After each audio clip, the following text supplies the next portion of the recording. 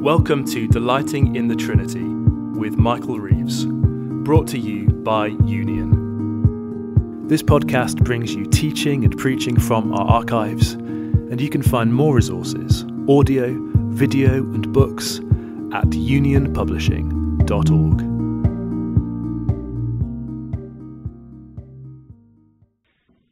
What I would like is not just to have a day where I'm talking at you, but I'd like through you seeing how the Lord so kindly has, in power and love, built up and nurtured his church, how the gates of hell have not prevailed against it.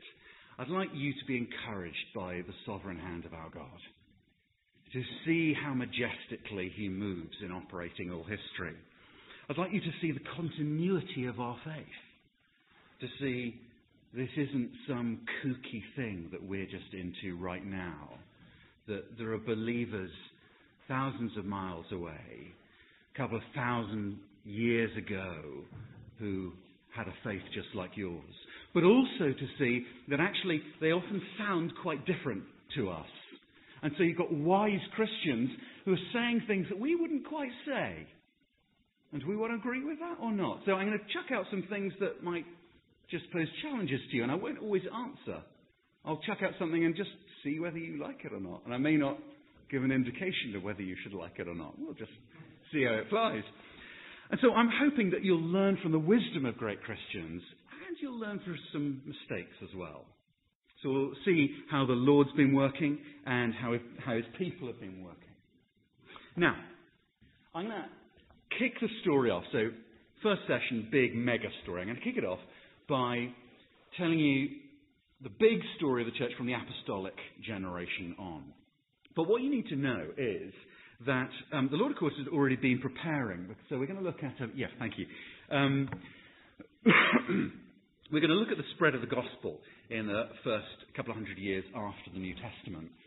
But it's important to know that the Lord had already been preparing for the spread of the gospel in extraordinary ways, such that you can understand the rapidity of gospel growth.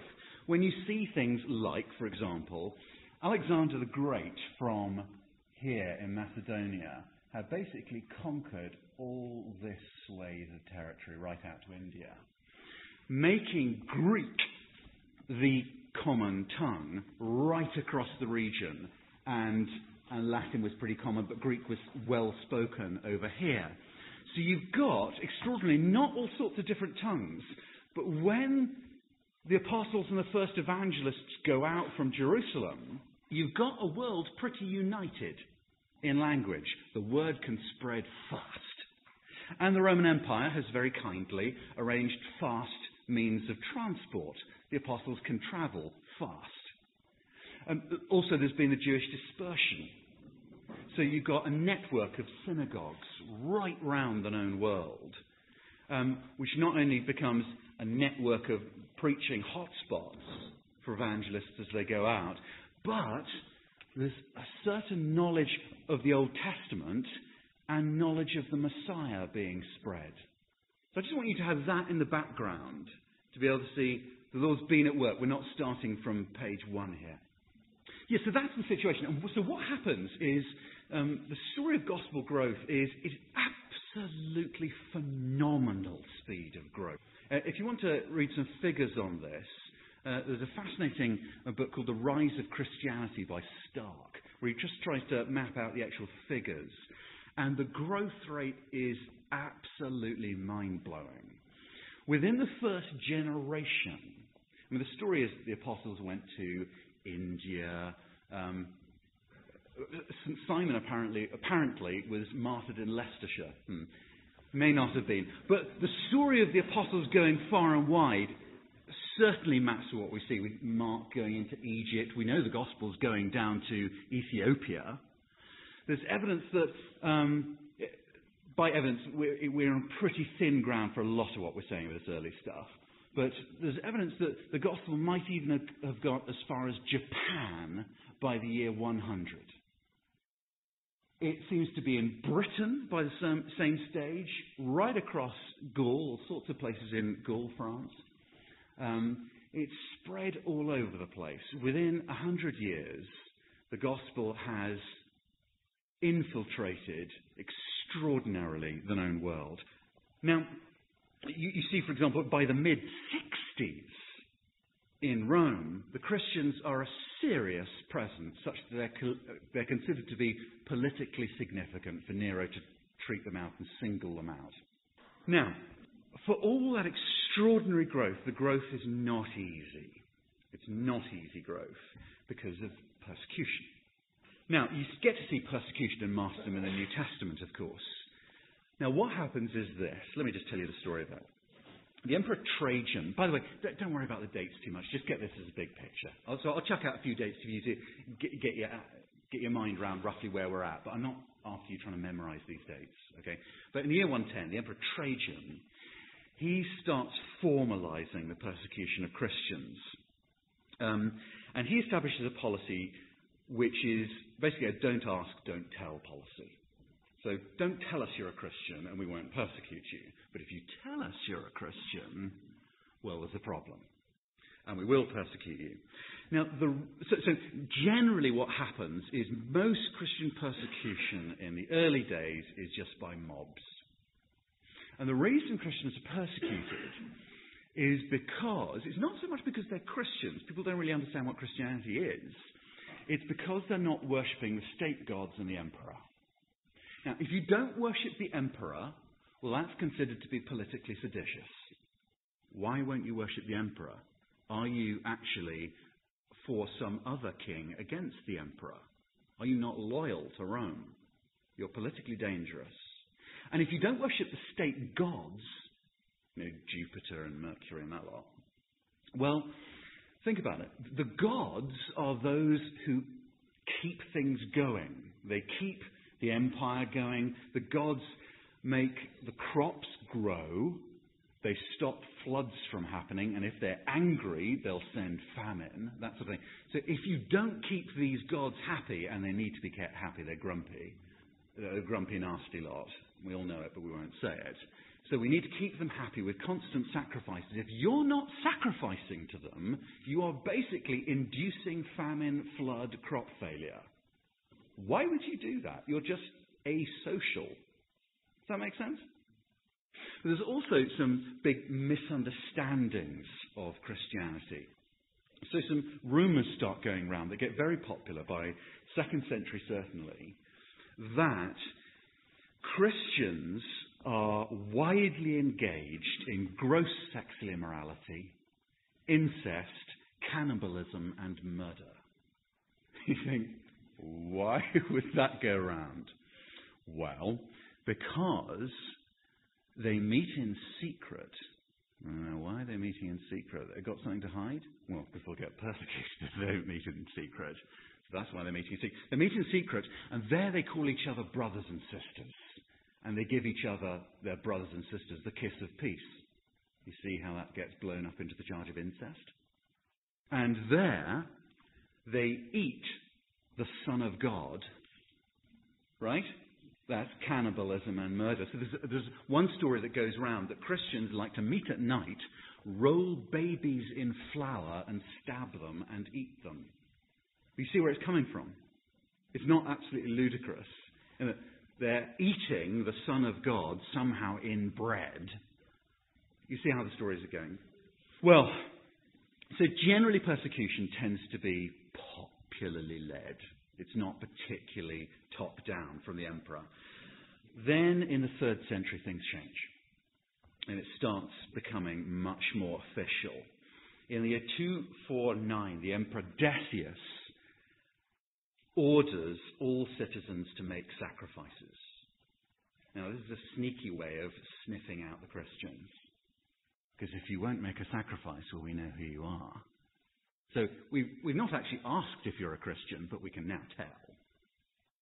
So that starts hotting things up. And we start having more and more emperors through the 3rd century who instigate official persecution against the Christians. Just one really weird, kooky thing that I've spotted in looking at emperors who order the persecution of Christians. They all get killed by foreign armies. Just one little weird historical kooky thing. All of them, they get killed by foreigners. So the Emperor Decius gets killed in 251, 2 years later. Then a few years after that, the emperors Valerian and Gallienus, the co-emperors, they now hot things up a lot more. They now order a search and destroy policy. Hunt them down. Well, Valerian is then killed by the Persians. The Persians were... Sorry, I'll tell you about him later. The Persians were over here, and the Goths, the other main enemy, up here.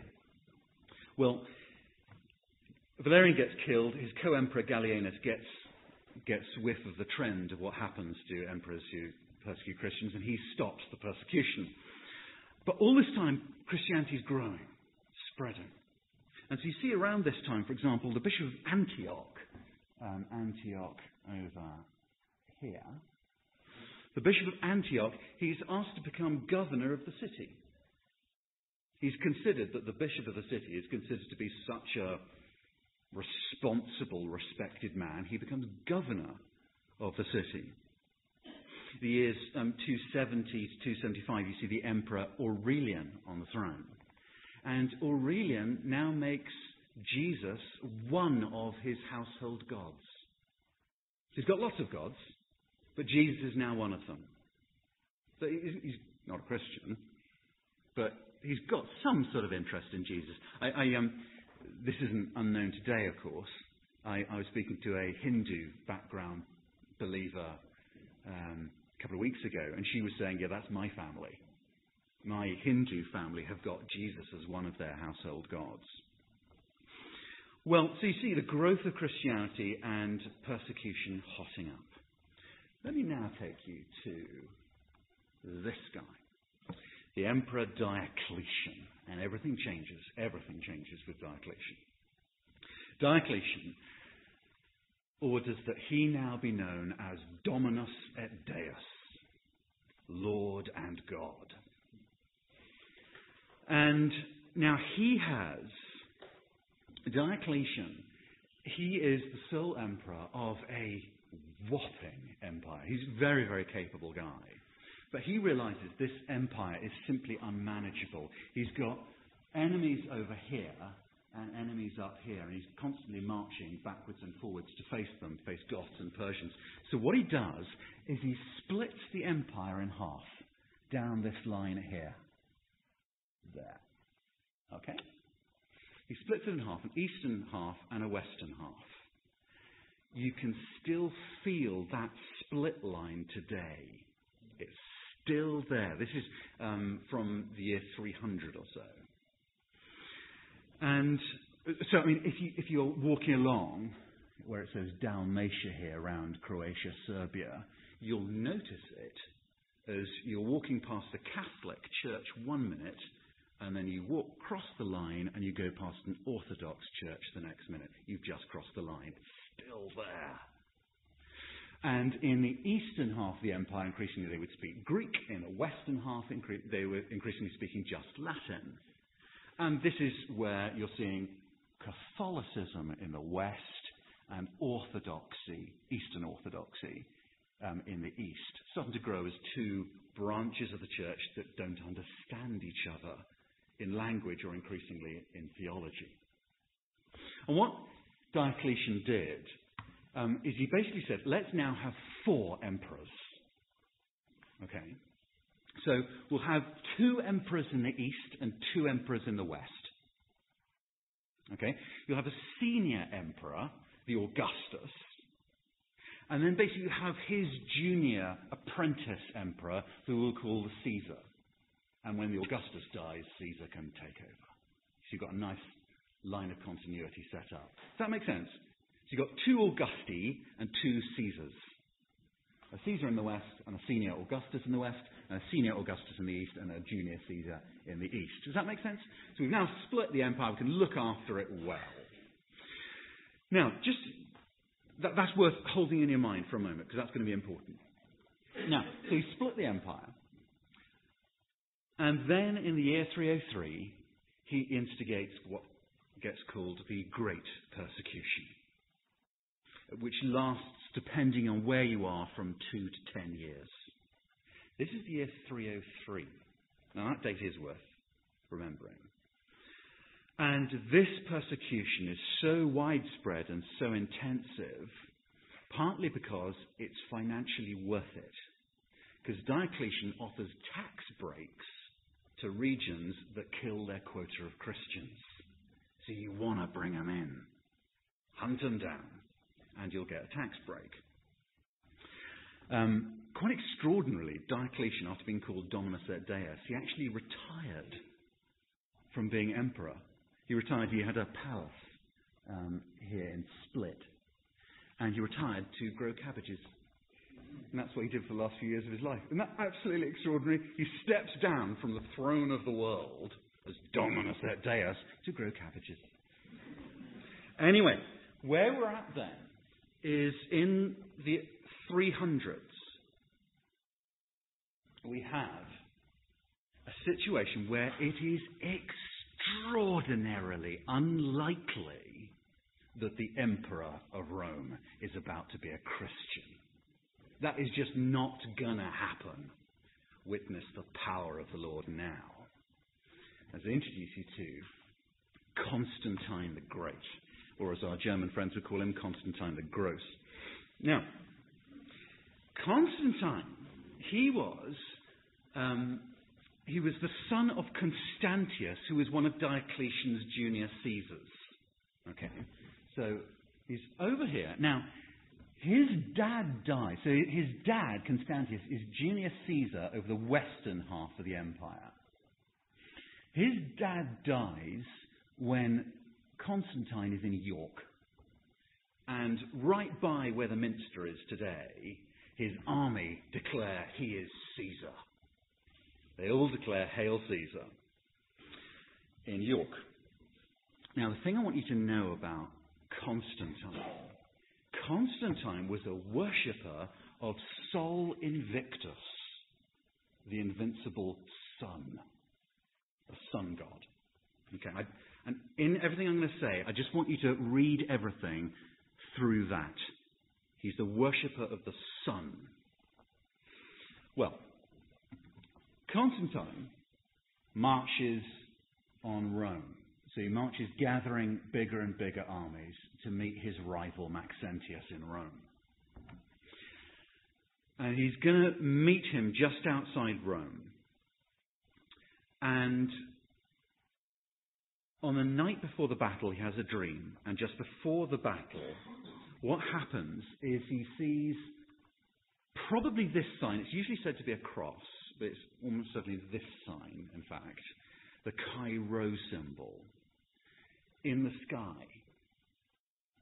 And so he looks up into the sky before the battle, and he sees this shining sign in the sky. Remember? He worships the sun, and he looks up and he doesn't see the sun, he sees this. This, by the way, it kind of looks kind of cross-like. It's the first two letters of the word Christ in Greek. It's called the Chi-Rho symbol. It's an X.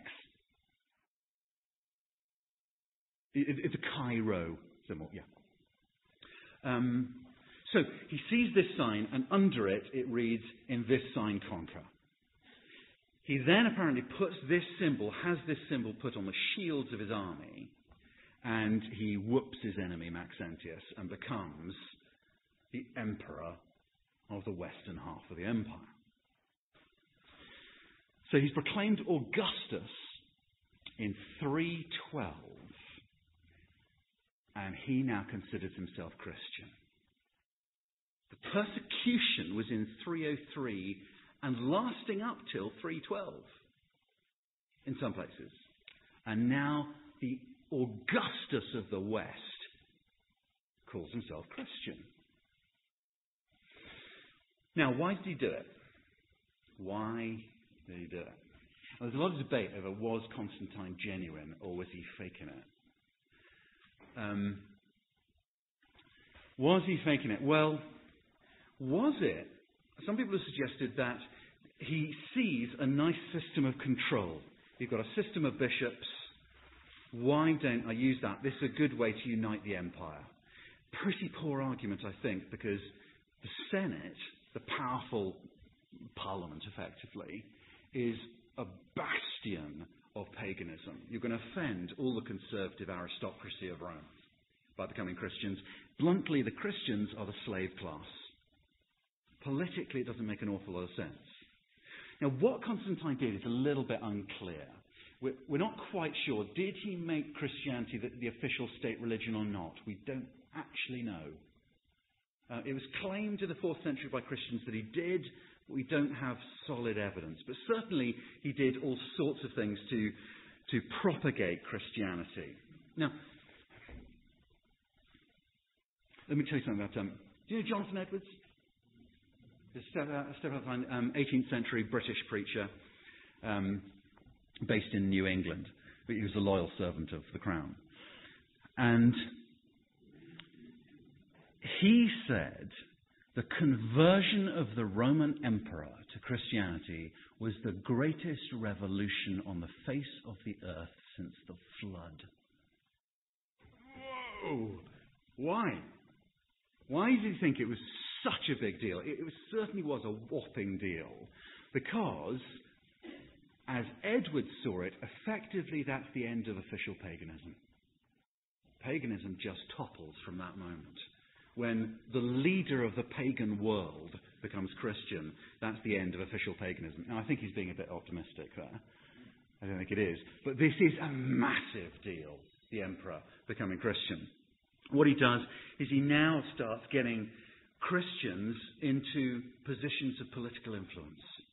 Things have really changed. He does things like he refuses to sponsor gladiatorial shows anymore. So you can still put them on privately if you want, but just imagine renting the Colosseum and putting on a gladiatorial show. You've got to be loaded to do it. Loaded. And not many people are. Not many people can put one on twice. So that's the end of gladiatorial combat.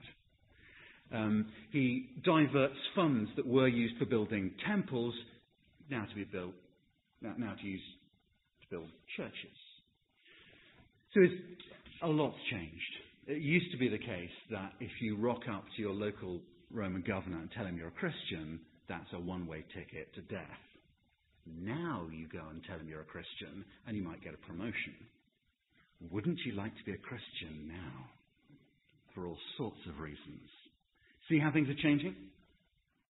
Now what happens is let me take you back to this. He's only the emperor of the western half of the empire to start with. The next 10 years, he basically spends invading the east. So by 324, he's emperor of the east and west. Now, this is a little blip. This won't happen for long. You'll have two emperors again. But for a while, he's the emperor of both the east and the west. And this is making Christianity at least very acceptable, the thing you want to be into, the emperor's into it, right across the Roman Empire. Constantine sets up the new Rome here at Byzantium, Constantinople, now Istanbul. He's got a nice summer palace just across the water at Nicaea. And he called the council there of 300-odd bishops from across and a couple from outside the empire, basically to decide a few things, but particularly, who is Jesus? Is Jesus the eternal Son of God or not?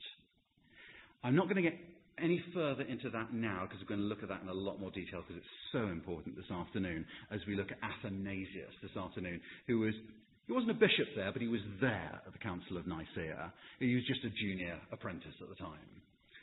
So no one would have listened to him at the time, but he was there. And what happened at Nicaea, debating who is Jesus, would become Athanasius' life work. But can you just think how it was? In 325, these bishops, who are generally older men, come and they eat with the emperor and they discuss openly who Jesus is in front of the emperor. Many of them are pinching themselves. Many of them have got scars and mutilations because they've been through the great persecution. And here they are discussing who Jesus is with the emperor. Something extraordinary has happened. Something absolutely extraordinary has happened. But I want to leave Nicaea with you. We'll come back to that. And I want to take you back to Constantine and get you to... Okay, here's a little quiz for you. Who's that? And by the way, you can't say anything stupid because we don't actually know. But who do you reckon it might be? Who do you reckon? It comes from Constantine's era. It's in Rome. Who might it be? Just shout out any impressions. Could be Jesus. Is it Elijah with the horses? The fiery chariot? Yeah. It does look like Alexander, doesn't it? Yeah.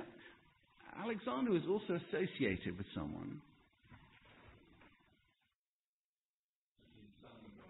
The sun god in the sun chariot with the solar disk behind his head and solar rays. It's generally thought to be Sol, the sun god. We don't know who it is. But in some ways it looks like Jesus as well. And that's the interesting thing, I think. What I think is one of the most interesting things to draw out of Constantine's life. He's a worshipper of Sol who becomes a worshipper of Jesus, probably. But he seems to have read Jesus through solar lenses, if that makes sense. Yeah, know what I mean? So, for example, he gets Sunday to be a day off. Why? Well, that keeps two people happy, doesn't it? Sol and Jesus. In churches, you'll have a picture of Jesus in a round, lit disc up in a blue background heavens. That's often called Christus Pantocrator, that sort of image you get to see of Jesus up there at the roof of the church, but like where the sun was. And so there's something interesting of how Constantine was in danger of fitting Jesus into the understanding of God he already had. And that's the interesting thing I think you see happening. And you see it happening down through church history. People fitting Jesus into the God they already worship, rather than letting Jesus overturn their understanding of what God's like. And you get to see this all down through history. I'm half Swedish, so I'm interested in the story of the church in Sweden. And with the conversion of the Vikings, guys and missionaries like St. Ansgar go in. And their temptation, as they basically bring Jesus to this bunch of Norwegian berserkers who like wielding axes and who worship gods like Thor with Mully Crusher, his great hammer that he throws at people. With guys like that, it's very tempting for the missionaries to present Jesus as a god, as the Lord of armies. Yeah? You don't want to present Jesus meek and mild to the Vikings. So you basically go, Jesus could take Thor any day. He's just got bigger muscles than Thor. And the Vikings go, no, I'm interested. See? And so there's this temptation to present Jesus according to the expectations of people. So Constantine's got this soul interest. The Vikings like Thor, and so on. Okay, that's a defining moment, the conversion of Constantine. Absolutely defining. So worth having in your mind. Now, someone mentioned about dumbing down discipleship. That issue becomes absolutely critical now for the church, because it used to be very hard to be a Christian. And so the hardness of it basically sorted out the genuine from the less eager. And especially if you're going to be open about being a Christian. It's It's going to get you in trouble. It's not going to get you a promotion. Now things have really changed. And so people struggle with that. Well, the old guard of Christians certainly struggled with it. That if you were to be committed as a Christian, you could certainly have a reasonable expectation of martyrdom in the 200s, in the 3rd century. After Constantine's conversion, and increasingly, that's just not going to happen. And so you have a people wondering about what it means to look committed. How do you be committed as a Christian when everyone apparently is Christian these days, increasingly so, but they don't seem to behave Christianly? It doesn't seem to make much difference in their lives. So how do I show I'm a true believer? Well, the way gets paved, really, by a guy called Antony in Egypt. Now, Antony, what he does is he leaves the hustle and bustle of Alexandria, which is the big city on the north coast of Egypt, and he goes out into the desert to become a hermit, to become monachos. Monachos means alone, to be single, to be a monk. He's the first monk. And the idea is that he will go out into this hard place and be absolutely committed, away from the taint of the city, and he'll be there. And there he would apparently wrestle with demons and that kind of stuff. So he would live a hard life, fasting, having visions, that kind of stuff. So Antony becomes the model of what it is to be spiritual SAS now. If you want to be committed, you can't get martyred, you can do an Antony. Right? So Antony starts, so it used to be, if you want to read inspiring Christian stuff, you read about Polycarp, who gets burned for his faith and says, 80 and 6 years have I served Christ, I cannot reject him now. How could I reject so kind a Lord and Saviour? And he's killed. You can't read about people like that anymore because they don't get killed anymore. So who is inspiring? Antony, who leaves the taint of the city to become monachos, to become a monk. Now, you read that and most guys kind of go, that's cool, I don't quite know how to do it. Where in the desert would I go? And it sounds a bit scary. So he has a disciple called Pachomius, you don't need to remember that name, who basically says, okay, what I'll do for you is I'll set up Antony boot camps for you. And we'll have a little demon in a cage and you can practice wrestling with him, and you'll have a little cell so it'll feel like you're on your own, and you can meditate. But actually then we'll come and have dinner together, and no wine obviously apart from maybe Christmas. So it won't be quite as tough, and you can train up there, and then you go out and you do a real Antony, and you actually become monachos, single, on your own, by yourself. And so what you have is start having the establishment of official monasteries, collections of monachos alone together. Right? You see what's happening? But they're all trying to be away from the taint of this Christian nominalism that's got everywhere. And so you start seeing through the 4th century the growth of monasticism. And you start having, over these monastic communities, you'll have an abbot. It comes from the word abba, father, the father of the community, who will look after them, show them how to do it. That kind of, they'll be run according to a rule, that sort of thing. See what's going on? Just to get you into the mindset a bit more, let me tell you about some lesser-known movements that are doing the same sort of thing as monasticism, same impulse. So monasticism becomes the big and lasting one, but there are some other movements that are basically rejecting nominalism. So you have other people who are saying, okay, humanity is so corrupt, let's just get away from it to become pure. One of the other movements, apart from monasticism, was the grazer movement. Now the grazers were people who thought, humanity is so corrupt, I want to rid myself of my humanity. So they would feed, preferably on all fours, on just grass and roots and stuff. And the real hardcore grazers would chain themselves up to be like cattle. Yeah, so you try to be animal-like. So that was the grazer movement, more popular in some areas than others. The Holy Fool movement. The Holy Fool movement, very, very big in Syria. They love this one. Particularly in the East, they love the Holy Fool movement. The Holy Fool movement was basically to say humanity in its mind has just become so degraded and nominal that what we need is we have people who will step outside of all that to be fools for Christ, as Paul put it. To be fools. And so we'll challenge the conventions of society. So, for example, one of the most famous was a guy called Simeon the Fool. And Simeon, what he would do is he would just behave foolishly, publicly, for everyone to see, to challenge people. This is the origins of the court jester, by the way. The guy who's the idiot, sort of idiot savant, who everyone's going, there's actually a wisdom behind that idiocy. And so he can speak wise things foolishly, even to the king.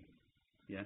And so Simeon, for example, in Syria, he would, on quiet fast days, he would publicly eat vast amounts of beans.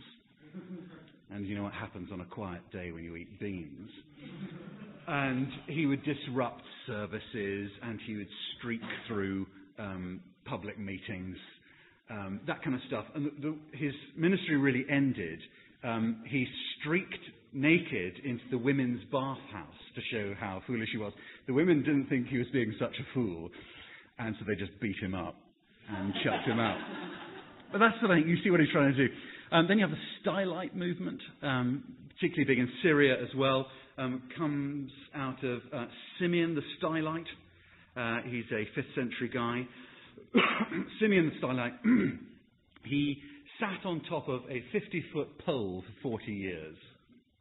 So he was really being monachos by himself. It's not ouch, there's a little platform at the top, you know. But he's got to be there in all weathers. And at the top of his pole, there was a little ladder at the back so his friends could bring him a little bit of food every now and again. And at the top of this pole for 40 years, whatever the season, it would get a bit smelly up there.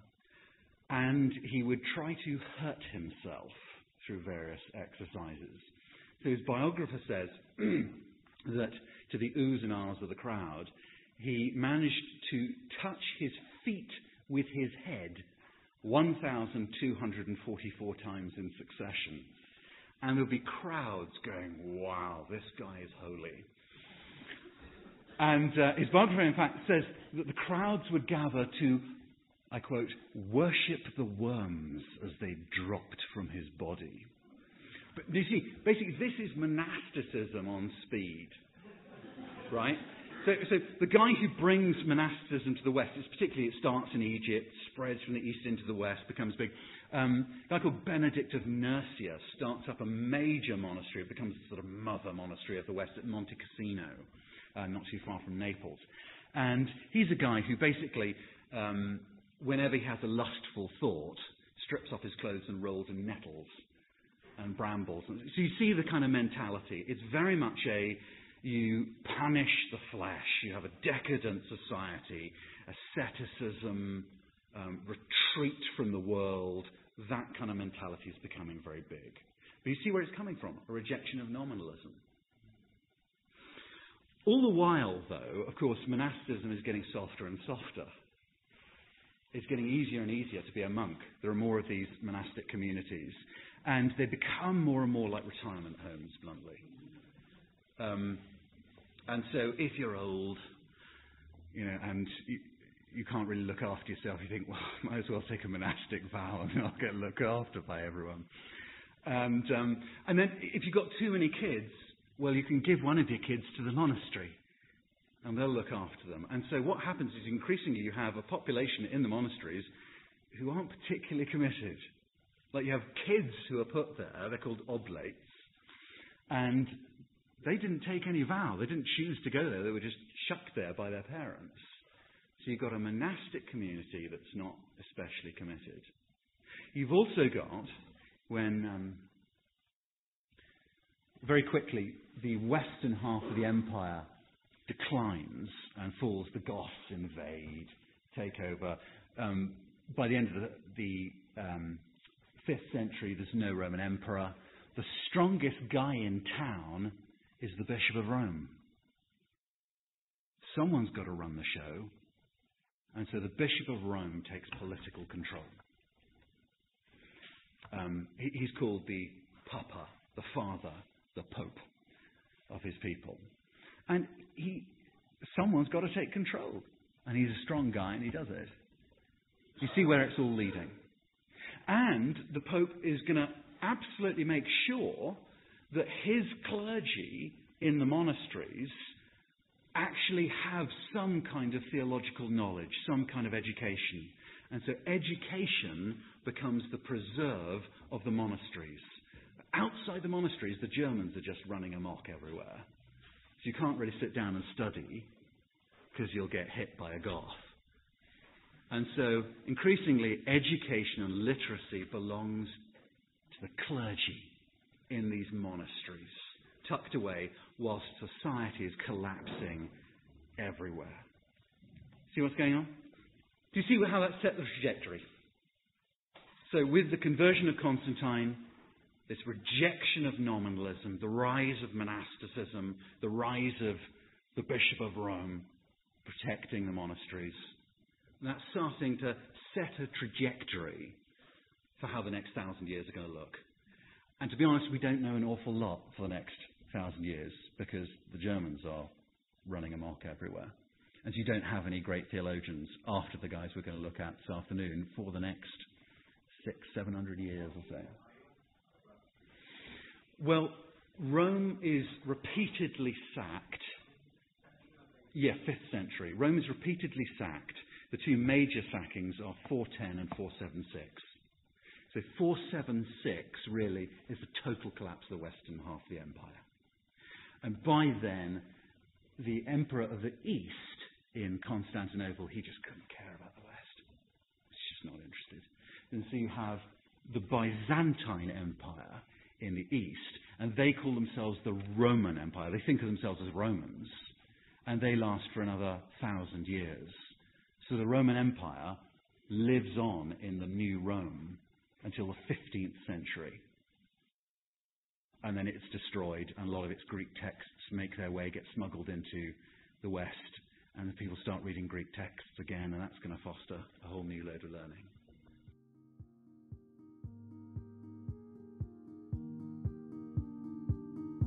You've been listening to Delighting in the Trinity with Michael Reeves, brought to you by Union. Union is devoted to growing leaders and growing churches. Our School of Theology equips leaders for ministry. Union Publishing supplies them and their churches with quality theological resources and books. Union Mission supports and financially helps church planting and revitalisation. And Newton House, Oxford, invests in the next generation of theologians and scholars. Our vision is to see leaders and their churches the world over reformed and renewed in the gospel of Jesus Christ. To find out about our courses and learning communities around the world, to buy Union books, to discover support for your church plant, or to become a friend of Union and support our ministry, visit www.theola.gy.